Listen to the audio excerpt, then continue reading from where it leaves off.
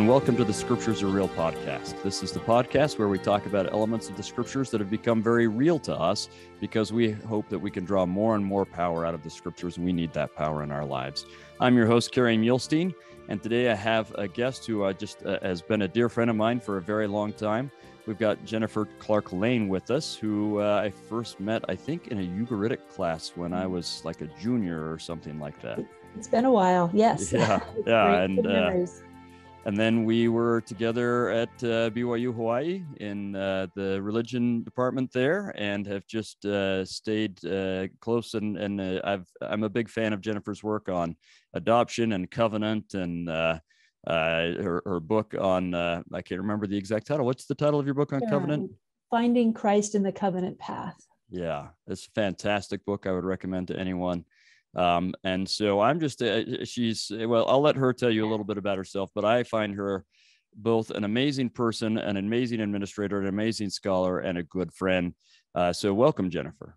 Thank you, Kerry. It really is a privilege to be here with you. I have happy memories going back to when, because you were working on your undergraduate, I was doing a one-year master's, and we were both studying Ugaritic, and your Hebrew and ancient Near Eastern languages has always far surpassed my own, but it was fun to work through those texts. And it was fun. I think that class had just you and me and Frank Judd. Am I remembering right? There were three, yeah. With Paul Hoskison in our little tiny room, and that was a good opportunity. Yeah, it was. So tell us a little about yourself. Absolutely. So from there, I had finished my undergraduate with history and minor in philosophy, but near the end, I'd had an interest in learning more about the ancient Near East, with the idea of maybe looking at ancient scripture as a possible career trajectory. And Keith and I had married right before the master's program. So it was a one-year program. I did ancient Near Eastern studies as part of the International Area Studies program that they had at the time. And so we did that. And then Keith and I moved down to Southern California. And he started a PhD program at Claremont Graduate University. So his field's religion with an emphasis of philosophy and theology of religion. And a year later, I started mine. So it was history of Christianity. Because again, the Hebrew, both Hebrew and Greek, I studied enough to know that it was best to leave to other people. I love the history dimension more than the linguistic, even though I actually do a lot of work with word studies, and I love language. You undersell yourself. You are fantastic at all of them, but it's one of the great things about you is how broad you're able to go with, because you did a lot of New Testament and Greek studies, but you did the ancient, the more ancient stuff. So I know when we say ancient, people think Greek. I don't think Greek's modern to me, even further. Further and back. You do that ancient stuff, and then you did history of Christianity, and I think you did Crusades. And so, I mean, you've got a really broad spectrum you're an expert on. So with the history of Christianity, I actually was thinking I'd do early Christian, but as time went on, I was drawn more and more to the late medieval. And so I ended up doing a dissertation on pilgrimage to Jerusalem in the late medieval era, and kind of how it changed, and connections between late medieval Franciscan practices, passion piety, and then sort of reorienting Jerusalem pilgrimage as a meditation on the Passion of Christ, and then how that lined up with other practices, and then also replication of sort of like the Stations of the Cross, the Sacramenti, different ways of experiencing being in Jerusalem, in Europe, through that equivalency of video of experiencing compassio, of suffering with Christ. So I do love, whether Jerusalem in the ancient period or Jerusalem in the medieval period, and then in Greco-Roman, the time of Christ, it's amazing. It really is, I think, sacred place has always been something that's spoken to me. And so it's exciting today to have an opportunity to talk some about, again, Jerusalem. Now, between the PhD, just to catch up our listeners, you and I had a chance to work together at BYU Hawaii, and those were great years. Both you and I, for a while, were teaching with both religion and history, and it was really fun. They fed into each other, and that's something that's drawn me to the reading we're looking at today, because this was truly a big realignment in the time period of the ancient Near East, when the Babylonians, the Chaldeans, had been the dominant power, but when the Persians came along, that it was just, they created such a large empire, and they handled things such a different way than the Babylonians or the Assyrians had, that it created a new space, a time, an opportunity for the Israelites, for the Jews at this point, primarily, what we're looking at, who had been living in Babylon, to come back. And to me, when we talk about scriptures being real, I think about on the stage of human history, these times of people's moving around. We live in a time today where we're seeing a lot of migrants and people needing to change, either for opportunity or because they're being displaced because of war. And that dimension of human experience has always been part of mortality. And I think that I'm always really intrigued by time periods where there's a lot of upheaval and there's a lot of change. Not that, like, it's nice to have stability. I like stability in my own personal life. Yeah. I like predictability, but as far as understanding the human condition and understanding how Heavenly Father works with us as his children, I think the times of change are perhaps something that we all go through, and we don't necessarily want to go through. They can be, really, we talk about upheaval. And I think about the Jews being in Babylon, and they were there. Some of them got there a little earlier, like 606, but most of them had been brought over by 587. And it wasn't, and this is something I think it's hard for us to wrap our minds around. It wasn't like every single citizen of the Southern Kingdom was like transplanted to Babylon.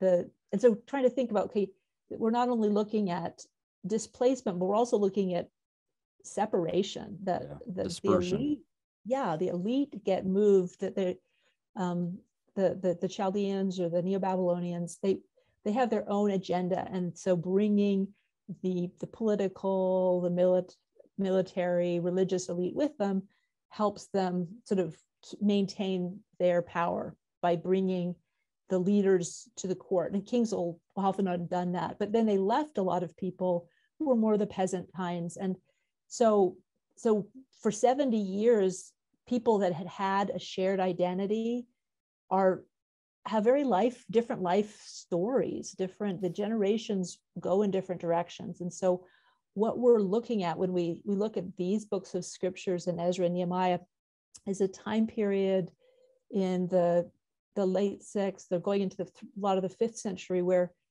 people are getting back together again. And it's not, as human history goes, it's not always very smooth. And it's a kind of a rocky time, but it's, maybe I could just interrupt and say that they both have, both the groups in Babylon and the groups that are behind have these interesting things to navigate that then are bring a different navigation when they come together, because the people in Babylon have been dealing with the Babylonian culture and how that influences them. And the people who stay back in the land, Edomites move in, a whole bunch of other people, Samaritans move in. So suddenly they have other cultures that they're dealing with. And so they've both become different over that time period. And depending upon where you were in Babylon, you'd have a different experience than someone in another part. And so all these differences that then they're trying to integrate together. Exactly. And so this is it's just fascinating. And again, it's sort of like, we're talking about scriptures being real. This is real. This is so human. I think that we know we can see the Lord's hand, but the Lord, in guiding us and moving us forward, he's working with human beings, and he always has, and he always will. And he's trying to help us become more godly, but we're not always, we're learning as we go, and it's a long process. And so it's kind of his fulfilling his covenant promises of bringing people back. He's working through these outside forces, and it's fascinating. We look at Cyrus and the beginning of the Persian Empire. He had, and was this something that sort of the Spirit worked into his mind and his heart? Perhaps, but he had a unique vision of how to administer an empire that really was a radical shift. So rather than, even afterwards, people are going to go back. We see this with the Seleucids and under the Hellenistic kingdoms, into the Greek era, there's more of a sense of wanting people to do your things your way, to run the show. But the Persians, starting with Cyrus, had a much more laissez-faire, some very light hand of, and this is fascinating. In fact, there's the beginning of Ezra in the first couple of verses talks about this. For our I should have talked to you about this before, but for our most of the audience is just listening, but there are a few people who are watching, so I'll probably just share the screen to put those scriptures up, but you can use whatever you want. I'll just try and follow along with absolutely. So I'll just read a few verses, but what I want to share is also a parallel text from what's called the Cyrus cylinder, where we have another account of Cyrus kind of in his own way of thinking, describing what, in fact, maybe I'll start with the Cyrus cylinder, then go here, so you can kind of see and then hear the difference. So here is Cyrus, the sort of recording in his own sort of thought. How is he doing, what he's doing, why he's doing, is letting people that he's conquering have their own gods, have their own laws, so that the Persians were they definitely wanted people to pay taxes. So they wanted people to not revolt and have rebellions, but if they would just sort of be a part of the empire, that they could do it in their own terms. And so it's just a fascinating way of not trying to impose your religion or worldview on your subject people.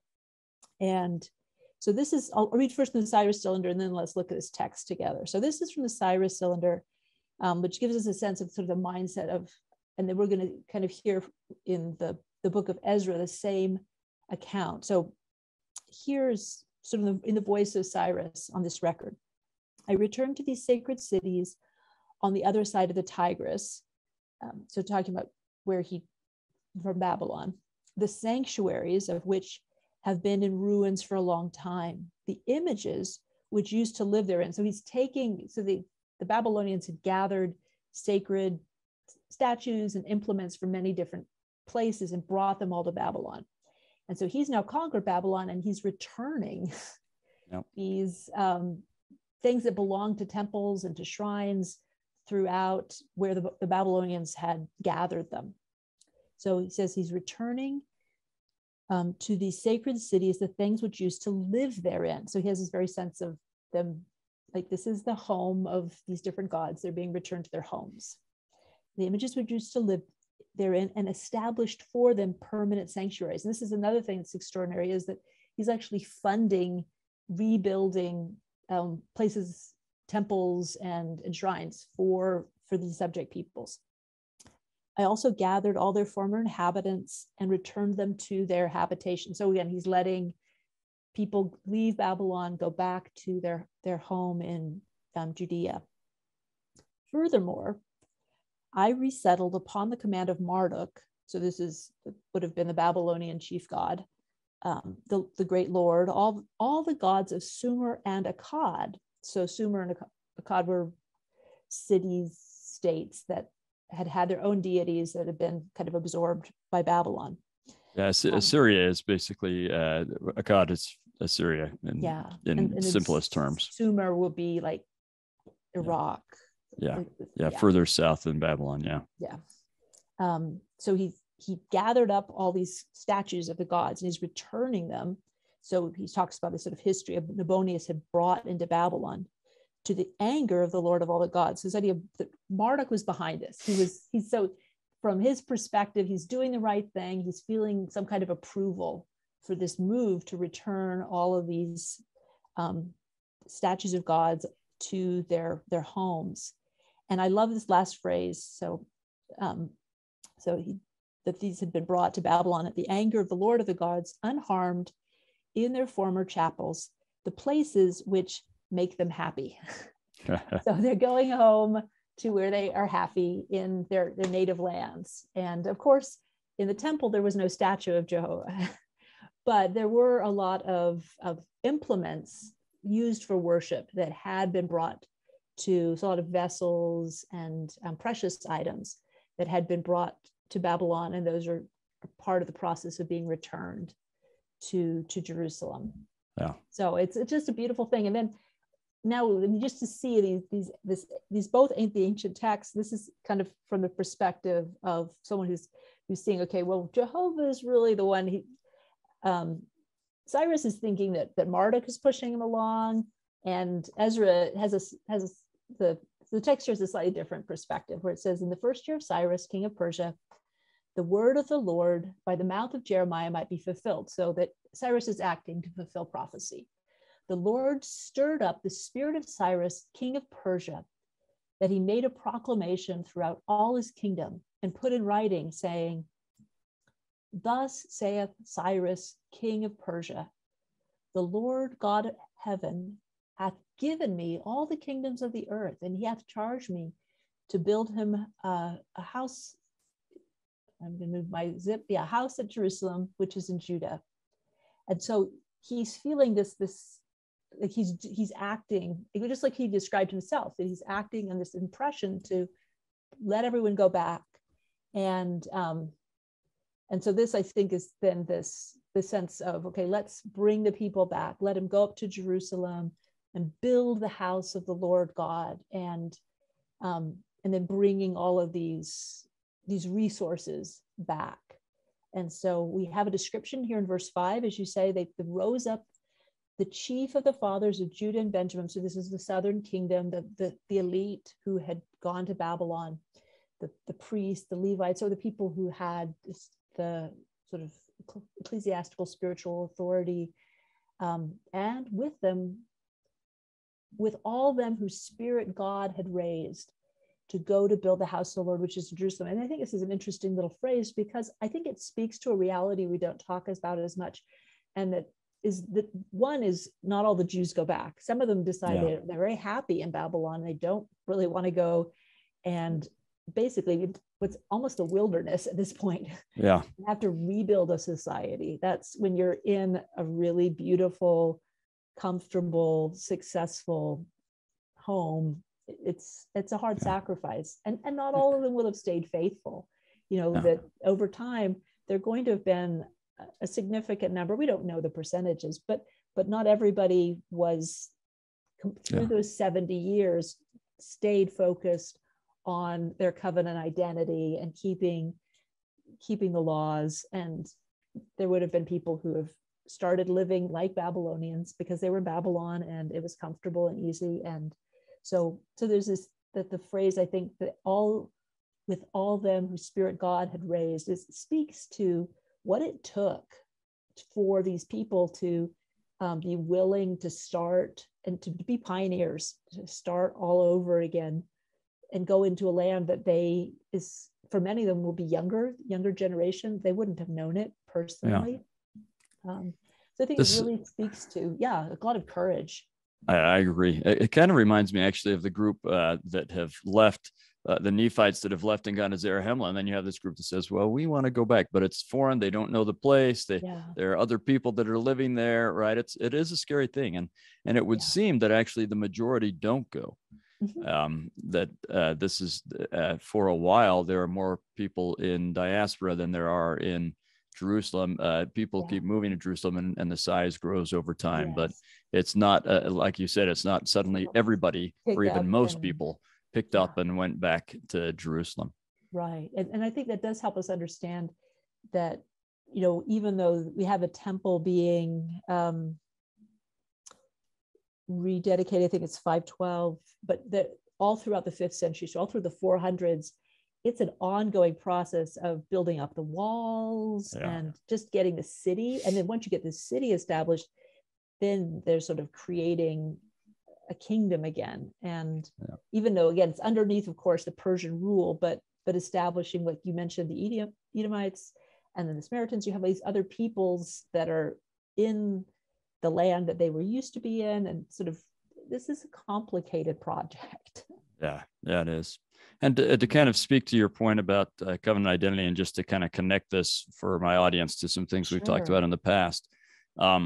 we've talked about that the northern kingdom, when they're scattered, didn't seem to maintain a covenant consciousness, right. And thus they assimilate and are lost as much because they lost track of the covenant as anything.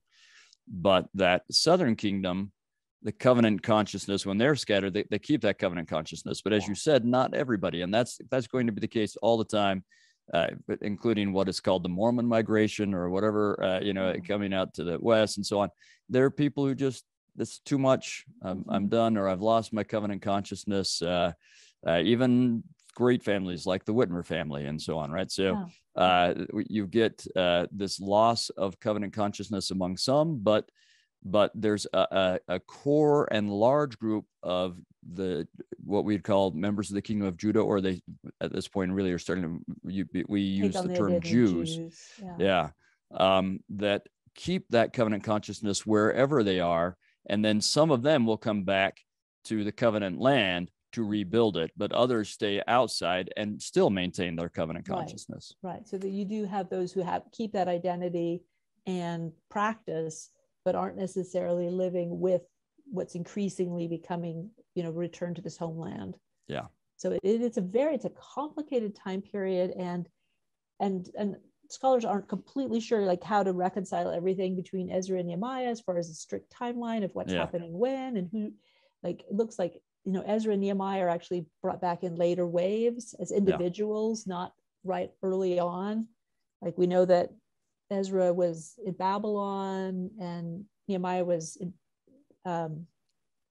one of the Persian capitals. Yeah. And so they're it's an ongoing process, which is again fascinating because it's just this longer time of change. And so I just appreciate that, just because I think it speaks to our lives. Some of the themes that I think about when I read these chapters are that the need for faithfulness, but patience. Like we just have to hold on because you don't know when. Like they were hoping, they were trusting in promises that were made that the remnant shall return, that they would be able to go back, but they didn't know when. It's kind of sort of in the Lord's timing that He brought Cyrus to power, and the political landscape dramatically changed, and so there was a window to move things forward. And sometimes we see dramatic. I mean, think about our own lives, not maybe some of the younger viewers, but those of us who are a little older, having seen political changes that were really dramatic in the early 90s, where in the fall of the Berlin Wall. And you have Gorbachev and this sense of perestroika and an openness, and all of a sudden, I saw this firsthand. My sister was a missionary within the first couple of years that the East opened up, and she was in the Czech, what became the Czech Republic, and then so we were able to put missionaries in places we never dreamed. Even we'd never dreamed that you'd ever have people in Russia in your lifetime, but yet boom, political circumstances changed and there was an opening. But then the last 10 years have been kind of disappointing, and hard, because there's a lot of things have not gone as well as we would have hoped with Putin in the last 10 years of decreasing freedom of religion in Russia. So things are so often be outside of and we just have to trust that the Lord will help have all things work together for good. But it's not always a constant uphill, beautiful climb. As you were talking about that in the faith and the time period, I don't know why this has never occurred to me before, but as a historian, and I look back and I say, well, 70 years that they're out of Jerusalem and they can come back is not very long. And in this long time period, looking from 2000, more than 2000 years later, 70 years does seem short. But I would guess during those 70 years, it seemed like forever. And I hadn't really thought of that before, but for the generations that were being born or that were dying or approaching death, being away from the homeland, it probably seemed like a lifetime, and it was. And just the sort of the analogy to our own sort of recent history, you think about the time between the Russian Revolution in 1917 and then the breakup of the Soviet Union in 90, 88 91. or something? Yeah. Yeah, just that it's close to 70, 80 years, you know. Yeah. So, but it's multiple generations and not very many people who remember what was life like before. And so I think appreciating that of how much the world can change. Now, of course, things change a lot faster in the modern era, but we're looking at something comparable, I think, to have this dramatic shift to Babylon of this elite group, and then this shift back, even though it takes place over time. So I think it can kind of understand what it's like. And while we're talking about what it would have felt like, I think there's a great passage. Why don't we turn to Ezra chapter 3, the first couple of verses there, talking about how this would feel to be there when the temple starts being built. Because for those who kept this covenant consciousness, those who remember Jehovah, and the temple is where his presence can be, and this longing, this to be back there, to be able to both, of course, to keep the law, which so much of it is tied to worship at the temple and to sacrifice and to the reconciliation that brought that this longing to want to be there. And so when you see here the beginning of Ezra 3, that they're coming together, those who have arrived by this point. And this is before the temple itself is built, but I think this shows this sort of this eagerness to try to get back something that they've lost. So in verse 2, then stood up Jeshua, the son of Jozadak, and his brethren, and Zerubbabel, the son of Shealtiel, and his brethren, and builded the altar of God, the God of Israel, to offer burnt offerings thereon, as is written in the law of Moses, the man of God. And in verse 3, they set up the altar upon its bases, and then they're nervous because they're not necessarily, they're in what's basically hostile territory, but they're so eager, even in this state of probably feeling like they're just camping out.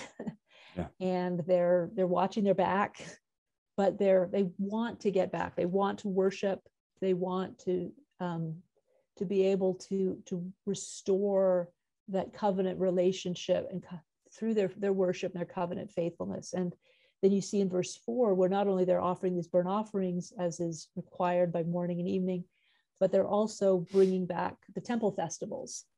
And so they kept the Feast of Tabernacles, sometimes called Sukkot, as is written, and offer daily burnt offerings. And so they're following all these practices even before they get a temple. They like, let's start with an altar. We can do that. And trying to, but you see in verse 6 that the foundation of the temple of the Lord was not yet laid. So that, I think, says something, the intensity and the focus and just the love of the Lord and the desire to worship that drives them to leave their comfortable homes, to go into this, for most of them, it's going to be a new land, even though they know it's the land of their covenant promise, but it's not necessarily their home as individuals. Mm-hmm. It's not their life experience. Yeah. And that they're willing to do this because this is where the Lord this is their sense of this is the place to worship, and now they can do that, something that they've missed for all these many, many decades, and restarting that. So I love these passages just to show where things they're just jumping right in. Yeah. And then a few verses later, we see verse 10, and here's kind of a milestone. So the builders had laid the foundation of the temple of the Lord. Then this is enormous. Like, they're just beginning, but they're still overwhelmed. They're delighted. They set the priests in their apparel. So if the priests are dressing with their sacred robes and their appropriate dress for worship, and using the trumpets, which are going to be part of temple worship, and the Levites, the sons of Asaph, with cymbals to praise the Lord after the ordinances of David, king of Israel. and see the joy they have. And they sang together by course. So this is presumably the groups of priests that are organized into different groups. They sang together by course in praising and giving thanks unto the Lord, because he is good and his mercy endureth forever toward Israel. And all the people shouted with a great shout when they praised the Lord, because the foundation of the house of the Lord was laid. So this is, I mean, you think about these younger generation that had always heard these stories, that hadn't experienced it for themselves. So this would have been the vast majority of people, even someone who was a baby when they were born at the beginning of the Babylonian captivity, would be an old person now. And so the fact that, and this is what we see in verse 12, there were still a few, even though we talk in the ancient world, it gets a little confusing because up until the modern era, the median age is quite a bit lower, but that's because so many people died before the age of 10, and so many babies died before the age of 1. And so people did live to their 70s and 80s and 90s, but the average age was much, much lower because so many children died.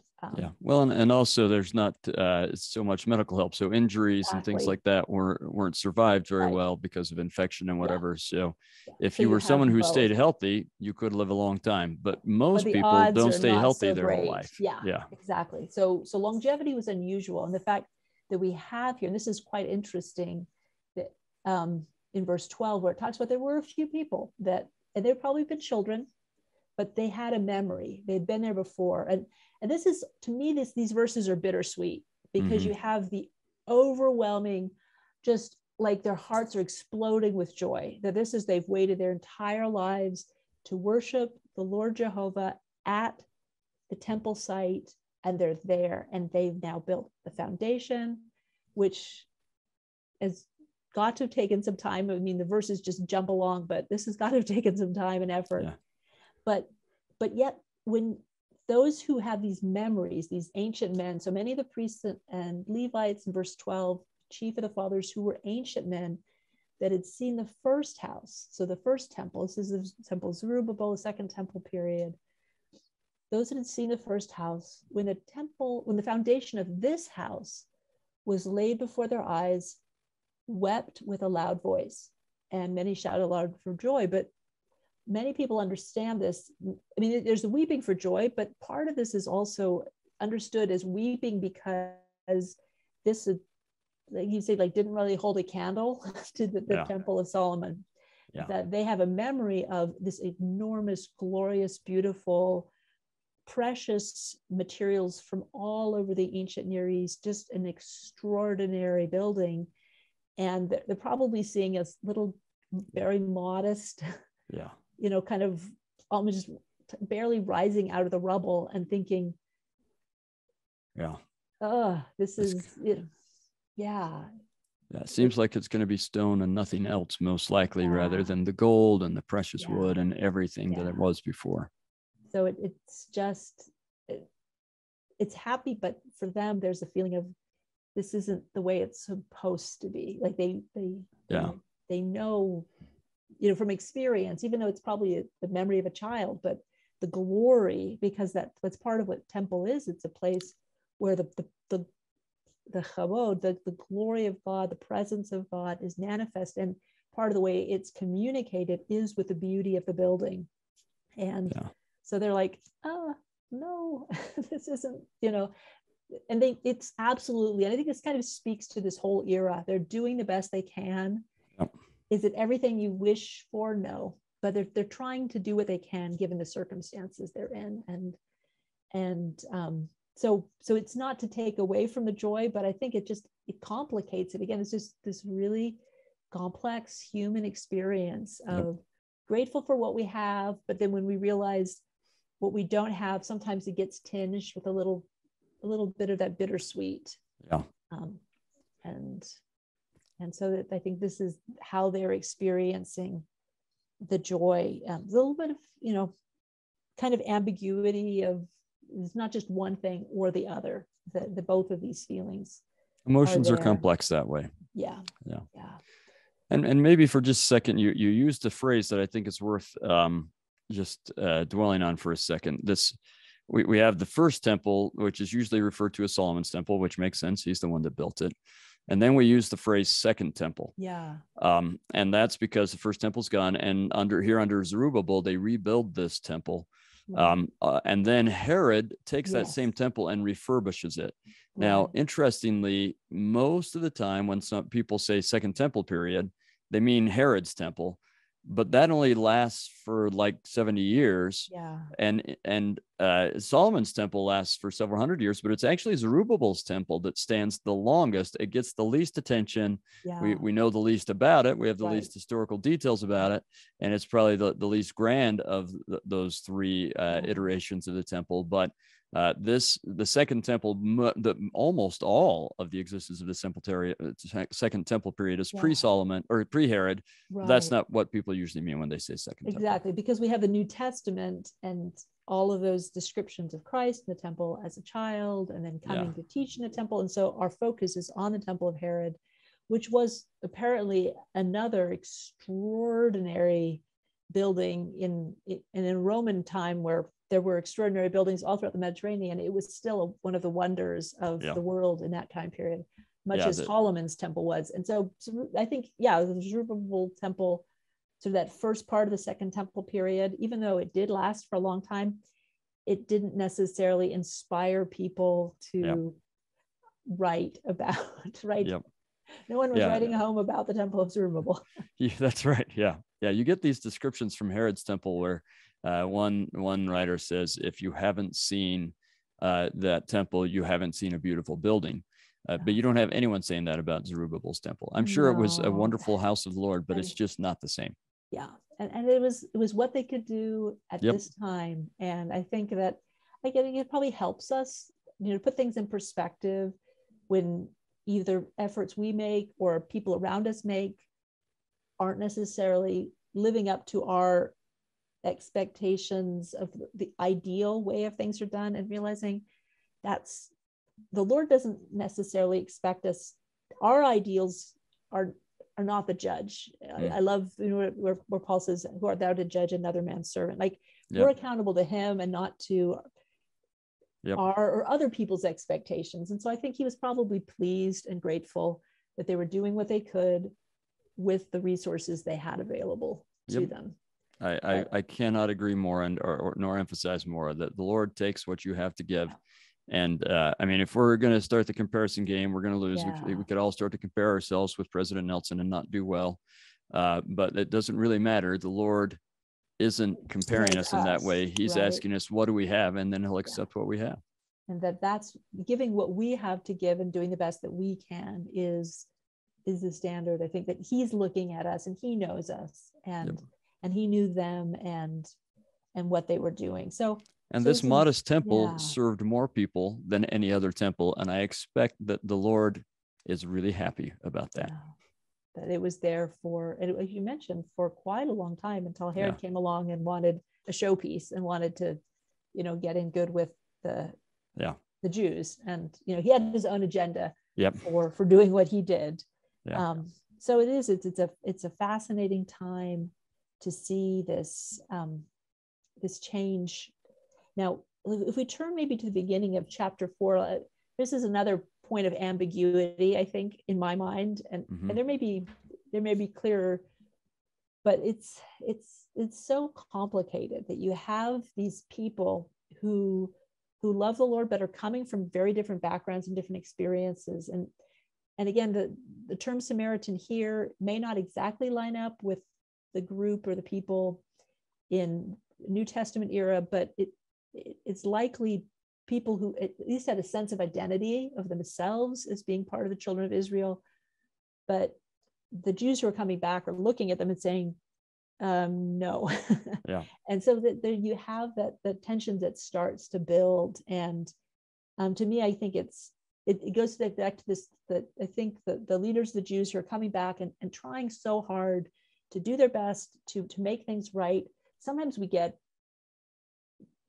I don't know, in our effort to do that, we look back at maybe in mature eyes and say, I could have done things differently. I could have, and maybe if they were to look back at this particular episode, they'd say, maybe we could have handled it differently. Yeah. Yep. Where you see in chapter 4, verse 2. So you have these people who are there in the land, and are they Samaritans, or are they part of the Jews that didn't go? It's hard to know exactly, but they come to Zerubbabel and they offer to help. So they say unto him, let us build with you, for we seek your God as ye do, and we do sacrifice unto him since the days of Esarhaddon, king of Assur, which has brought us up hither. So they might be going back to this time where you have the Assyrians who mixed in other peoples with the northern kingdom that kind of developed their own identity, we know, probably leading to the Samaritans, but they think of themselves as part of the house of Israel. They want to worship. But Zerubbabel, again, I want to give him the benefit of the doubt. I think he was thinking, no, we've got to do it the right way. We don't want it to be corrupted. We don't want you to mess things up or do it wrong. And so he tells them no. In verse 3, you have nothing to do with us to build a house unto our God, but we ourselves together will build unto the Lord God of Israel, as the King Cyrus, the king of Persia, commanded us. So to me, they just look at it, I think, is this a lost opportunity? I don't know. It's. I mean, you can understand the backstory there. That these do seem, at least some of them, to be descended from the northern tribes with mixed whatever. And there was a long-standing disagreement, because when Jeroboam starts that kingdom, he changes the ritual festival calendar. He appoints priests that aren't of Levi and so on. So there's already a long-standing feeling that the people in the north don't do things the right way, and they're correct in that. Does that mean God will never accept of anyone's true devotion? No, I don't think that's the case. But that's the background that they're bringing with them as this group comes. Yeah, and so they're just feeling like we need to separate ourselves and do things. We are the people. This is our work, and so it's not like it's a position to judge. But I just know enough times in my life when I've taken a particular approach and I look back and think, I didn't think I handled that as well as I could have. Yeah. And I'll tell you, I feel the same way. I wish, I'm not judging, but I wish it had gone differently. I think that it could have been much smoother and helped a lot more people, but I wasn't there. So. Right. And so that's where I think they're doing their best. And I think that's one of the wonderful messages of the gospel, is that because the Lord is working with us as human beings, that I love the principle that Elder Hafen taught in The Broken Heart. He put it so succinctly. He said, because of the atonement, we can learn from our mistakes rather than being condemned by them. And I believe that that's going to be true even in the spirit world. That people are going to be able to look back and learn from things rather than being eternally condemned because of choices they made. And I just think it's wonderful. That really is the good news of the reconciliation, both between us and our Heavenly Father that Christ makes possible, but also reconciliation with our brothers and sisters, that Christ came to give us a chance to learn and change. And for some people, it'll be immortality, others will be after, and probably all be working on it for a while. Yeah, I agree. And there really is something to that. To again, make this real and personal, I'm just thinking of an experience I had over the weekend with one of my children, and wanting to do this. And it's something I initially didn't think was a good idea. And then I thought, you know what, right now, I think this is what we need to do. And afterwards reporting to my wife, and she's like, you did what? And you just kind of have to say, well, you weren't there. I mean, at the time in that situation, this really did seem like the best thing. Maybe it wasn't. Maybe if I'd had a long time to look back on it, it wasn't. But you weren't there. And when I was there, this is what seemed like we should do. And we need to remember that. It's easy for us, again, to look back to. So I'm not saying I think this is a wonderful decision. I wish it had been different, but I'm looking 2,500 years later and saying, here's my armchair decision that this wasn't good. So anyway. No, and I do think that I think is giving people the benefit of the doubt as well, that given And I think that's a compassionate way of reading a text. One is looking for, Yeah. possible other options, but the other is saying, assume that this will want people to be compassionate to us, that they are doing their best given, the feelings and that they're coming from, the world that they're living in, the dangers they see that we may not, and so on. That they're trying to do what they can. Yeah. So just I'm not a big fan of some human. I'm not a big fan of some of Ezra's decisions either, but I just have to say that same thing. So that they're and so it's an extraordinary and interesting thing. So we see this the next couple chapters is a little back and forth of, wait, are we really supposed to do this? Yes, you're supposed to do it. Look, here's our documentation. We've got proof. And so they get the confirmation. And so finally, by Ezra 6:15, you get, after this sort of back and forth, the temple is finished. So the house was finished, and but it's finished, but it's like the work is not done. Yeah. And so there's this ongoing, I think it's chapter 7, you see this ongoing process of rebuilding Jerusalem, reestablishing life lived by the law of Moses. And so there's reforms, both to trying to, without going through sort of verse by verse, but again, trying to, and this is some of the challenge they have of like, covenant faithfulness has to do with marriage within the covenant, keeping the Sabbath, supporting the temple, all these commands of the law that are sort of get reiterated, this sense of they have to create a sense of identity as a people, and that's sort of what's pressing on them at this time. Yeah, I agree. Thank you.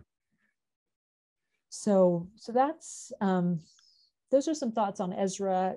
I think, with Nehemiah,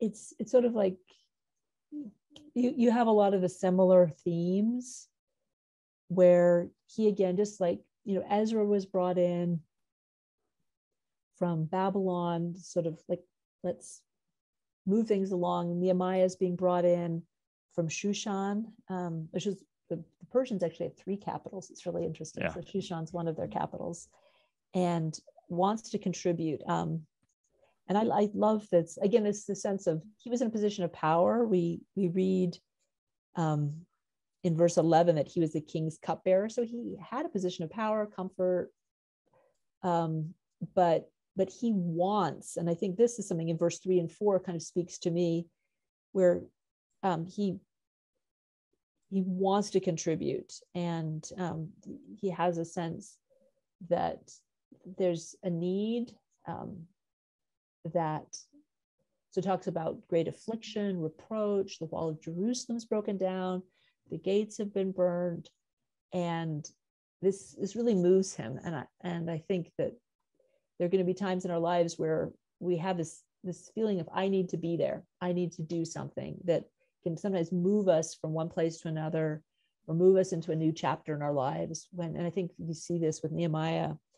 And so he's, sort of coming from this desire of his heart to contribute and to build. And so in chapter 2, you see his request, where in verse 4 and 5, the king said unto me, what dost thou make request? So I prayed to the God of heaven, and I said to the king, if it please the king. So he's part of the Persian Empire. He's got to work with the political realities of his time.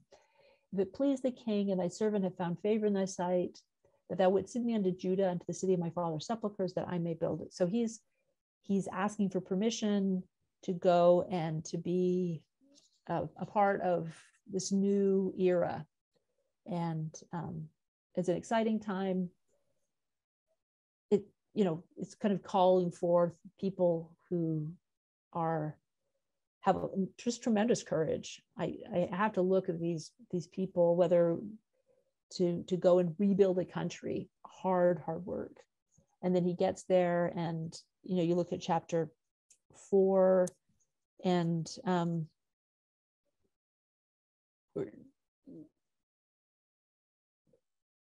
sort of pattern that we saw a little bit in Ezra, where the local population that had been there before, not very supportive, and so that they're in a building mode, but they're also kind of in a defensive mode at the same time. Yeah, this kind of bad blood that existed a Yeah. bit before and then was heightened during the time of Zerubbabel between the Samaritans and the Jews. Yeah. Gets heightened even more here, and it just is a bad cycle. Yeah, and it is unfortunate, and it's so human. Talk about real. Like, this is the way you look at history and you look at societies and neighbors, and it's so often, and even just us as human beings, that we kind of get locked into these sort of negative feedback loops. Yeah, we're certainly in them in our society today. Yeah, and people, it's hard to break out of being treated and then not treating other people well, and just goes around and around and around. And so they're definitely in this season of defensiveness, trying to do this work, but not necessarily in an open and collaborative moment. Yeah. So it's kind of a sobering thing. You see the language about them in verse 18, about having the builders having a sword girded by his side, and so he builds. And so they're trying to make it work. Nehemiah kind of helps organize it a little bit, and sort of maybe dividing the labor a little between the defense and the building, but just trying to keep moving the work along. And chapter 5 is interesting as well, because going way back to Exodus, there's this sort of principle that because slavery in the ancient Near East was actually very widespread. And as you mentioned, slavery, redemption, something I've worked on, and where people would buy people out of bondage that have were captives because they're prisoners of war, they'd sold themselves. But one of the principles was the Jews weren't supposed to, the children of Israel, because this goes back to Exodus, weren't supposed to have other Israelites as their slaves. They could work for them for a short period of time, but then they had to be released with the sabbatical, the seventh year. And the most common reason that people became slaves, I mean, there's war where you go and take war with splendor, but within a society, it's typically because someone can't pay their debt. Yeah, debt slavery. People would sell themselves or family members in order to meet their obligations. And so what seems to be happening in Nehemiah 5 is he's calling them on this, I love this in verse 8 where he says, I said unto them, we after our ability have redeemed our brethren the Jews, which were sold unto the heathen. So that he's bought them out of bondage, which is what redeem means, is to buy out of bondage. But then he says, well, we've gone and rescued and redeemed, right? We've ransomed these other people now from the outsiders. Now, why are you doing this to other children of Israel? It's like what? So this is part of the law of Moses, actually, that they're not supposed to charge usuries, the King James word, but interest, right? Yeah. You're supposed to lend to people, but other covenant people you lend free of charge. You just do it to help them. Right. And in which case, then most of this slavery is not going to happen. But because people can actually pay it off, but when the interest accrues, they'll never be able to pay it off. And so you trap them by having them pay the interest. And so they're breaking the law of Moses in two ways here, because they're charging the interest and they're making slaves of their brethren, and Nehemiah is calling them on it, like you said. Exactly. And so he's trying to make things right. So I think it goes to this theme again of, here are people who, it's a long process. We're working with other human beings, but trying to use the Lord's laws as a way to establish a just and a livable society where people can prosper rather than be trapped. And so I really admire Nehemiah for this. And I think, and to their credit, if you look where he says in verse 11, he's sort of pleading with them, restore, I pray you, to them, even this day, their lands, their vineyards, their olive yards, their houses, and also the 100th part of the money of the corn and the wine and the oil that you exacted. So like, because with these sort of a society that's built on having small landholders, if people lose their land, their family's future is lost. And so this idea of bringing people back to their land is giving them a future, is giving their children a future. And what, to their credit, because it's very easy once you get that to not want to let it go. But in verse 12, then they said, we will restore them and will require nothing of them.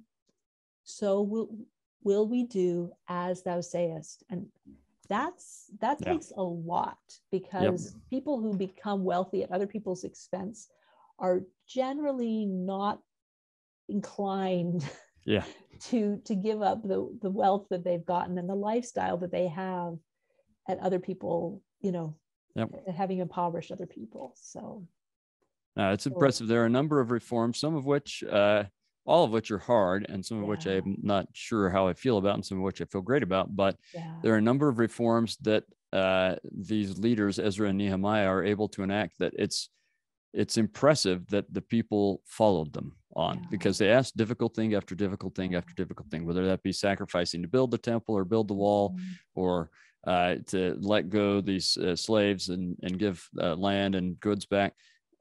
These are tough things, and yet and other reforms, and they did them.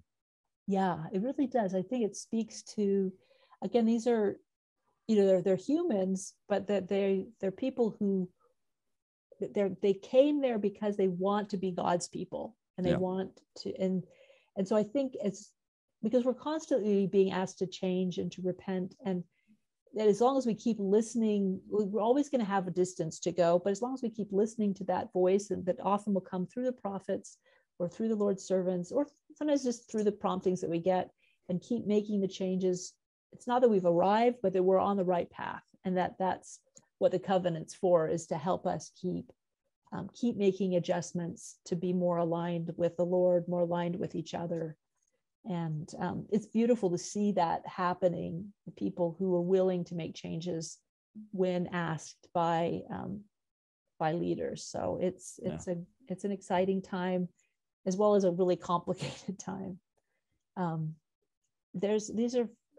Maybe one last passage and you might have more to talk about with Nehemiah 8 and Ezra the priest, because it's such fascinating.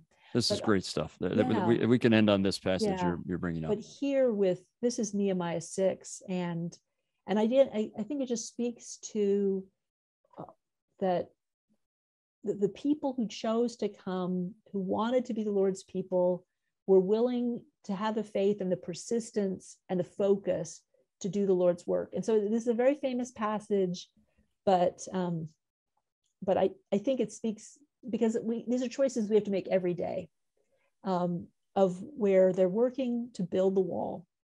And so, because cities in the ancient world have walls, and that's part of what makes them cities, because it keeps them safe and it allows the people within them to have some stability and security. And so they have to build this wall, and he's getting hassled by other people, and he can tell in the end of verse 2 that these people do not have his best interest in mind, where they say, come, let us meet together in some one of the villages in the plain of Ono, but they thought to do me mischief. So part of it is a discernment that Nehemiah has, that these are not his real friends, like to recognize, who am I going to spend time with? Are these people that I want to spend time with, and this is a distraction? And I think learning to recognize where distractions are may be one of the most important lessons we have in modernity, when it's not just like people asking you to go and hang out in a village. It's like a nonstop bombardment of anything and everything that you can pay attention to.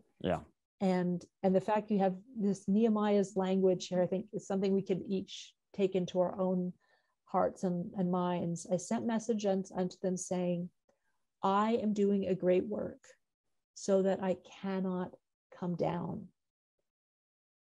Why should the work cease while I leave it and come down to you?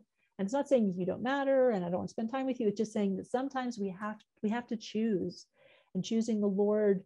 I'm grateful for the life experience I have as a college student, hearing the words of President Benson, when you put the Lord first, everything will fall into place or fall out of your life. And I've seen that be true over and over and over again. And this to me is an example of that choosing to say, this is my work. This is what I need to be doing. And making that a priority is a way of showing the Lord that he comes first. And maybe some other things have to go. We can't do everything. And that's just mortality. We cannot do everything. We have to pick.